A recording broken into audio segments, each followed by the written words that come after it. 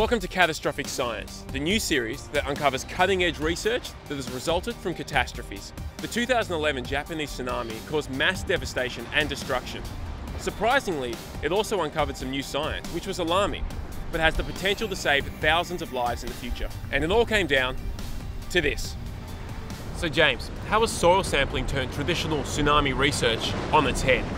Well look, let me explain. First of all, here's the coast, and here's the sea. And a tsunami comes in, inundates the land like this, and it brings a lot of sand with it. So traditionally we would look underneath the soil, dig some holes, and we would say, okay, here's the sand deposited by the tsunami, and it comes, let's say, this far inland. And that's great.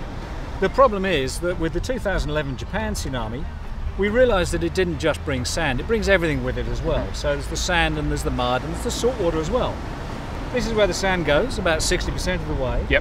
And then we take the mud, and the mud goes another huge distance inland, and then just salt water here as well. So you've got literally all of this, about 2 kilometres of land, where the people simply didn't expect to be inundated. So what you're saying is that we have drastically underestimated how far tsunamis travel inland. We have, and it's my science colleague and wife, Catherine, who's done this by studying geochemistry. So Catherine, can you explain how the geochemistry works? Yeah, sure.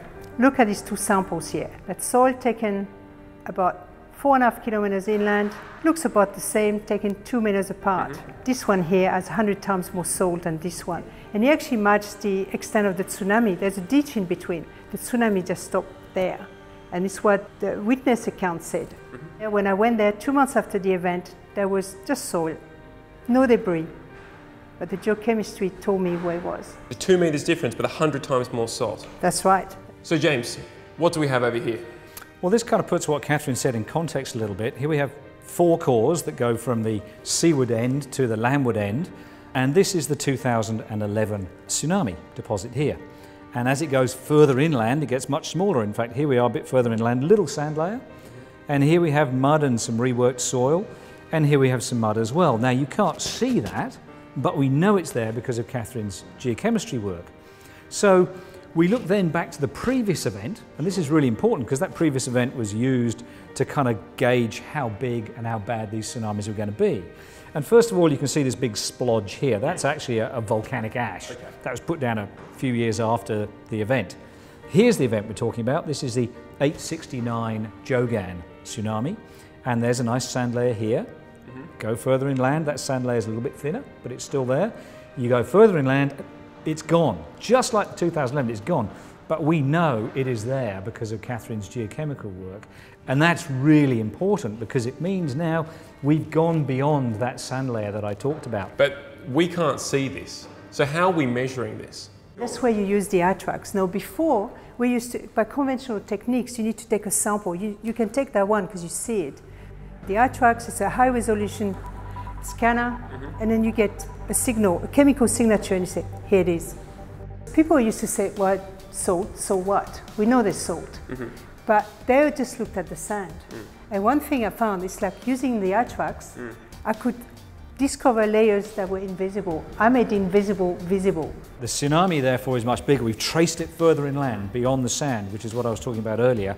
And that means that the thing that generated it, the actual earthquake that generated it, is bigger as well. What is this going to actually contribute to the field? It will save lives. This event in 2011, Japan was prepared for it. They are the best prepared country in the world, and 18,500 people or so died as a result of that event.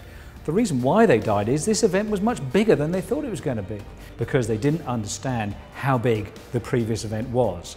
And what the geochemistry is essentially saying is, we knew it was bigger, we just didn't actually look at it before the event happened. We now know that these things were bigger, and we can look back further in time and find out how big earlier events were, and we get a much better understanding of the hazards that Japan is exposed to, but equally any other country that's exposed to tsunamis around the world. It's pushing the envelope, getting people into things that they are not comfortable with, but that's how science progresses. You know, we keep on moving and trying new things, and this is really, really exciting.